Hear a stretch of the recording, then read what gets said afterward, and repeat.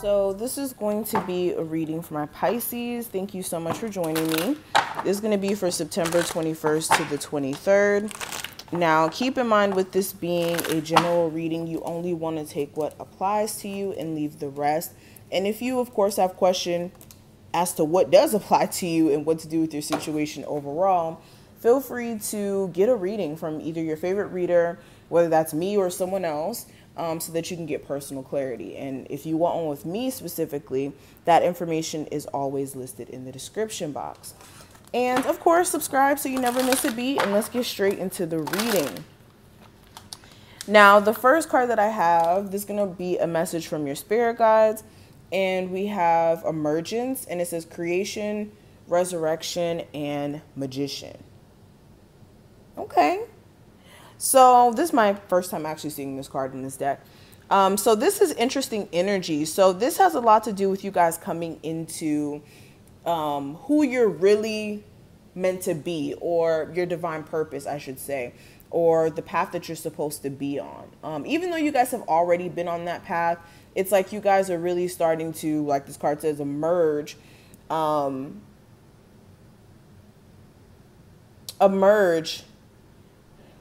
Dang, I had a brain fart.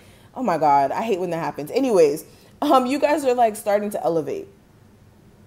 And what needs to happen, I think the main message here, what needs to happen is understanding how you have a lot of control in terms of what your future looks like. So some of you could be, you know, really basing your future off of how things just kind of play out, but you never want to be on the butt end of situations where you wait until things kind of sour before you make changes in your life, especially changes that you personally want to make. So that's what Spirit's trying to kind of get you guys to see, is that you have more control than you think, especially when it comes to the now and how that affects the future. Okay. Now, digging deeper into this reading, the theme, we have the Magician card. So I'm not going to even drag it too much with this card because we kind of just talked about that energy. And we literally had the Magician word actually come out on this card. So that's interesting.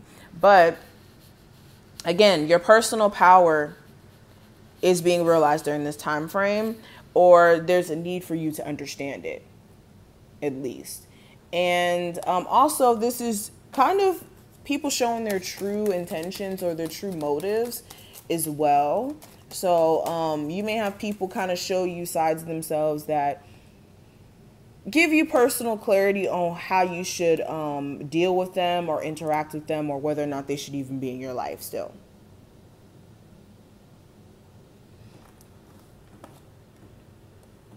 Now, speaking of love specifically, I have the Prince of Swords representing that.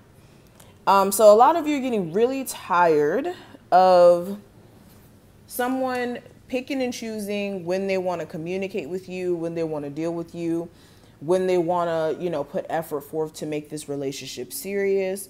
I also see a lot of you being sick and tired of like the random arguments or random issues or random things that your person may do that kind of throws you off and throws the relationship itself off. Okay.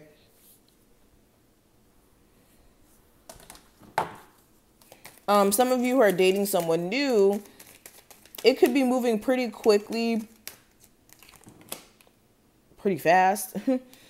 And for a lot of you, there could be slight trust issues either on your end or this person's end.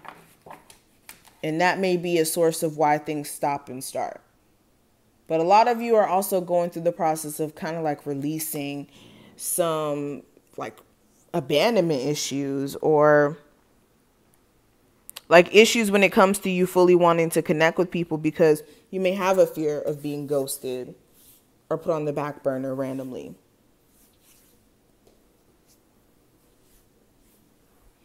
Now, when it comes to career, I have the Five of Swords.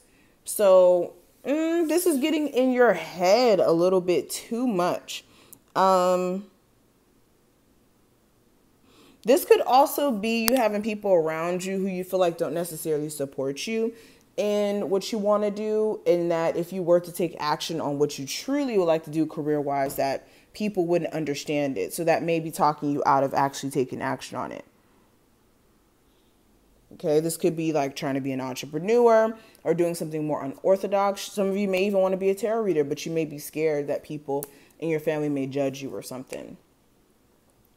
For others of you, it's more so like, again, feeling as if you just don't really have that much support right now, or there's just too many different factors that's affecting your thought process to where that may not even be a main focus in terms of you like doing things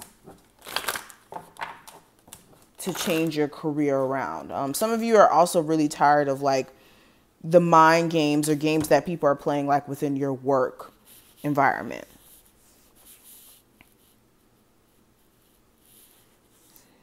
Now, what I see for the advice, I have the Fool card, and there's a need for you guys to try a new approach to doing things, where some of you guys have been doing things the same way in terms of how you date, or the people that you may attract may have like the same type of characteristics that you guys need to pay attention to.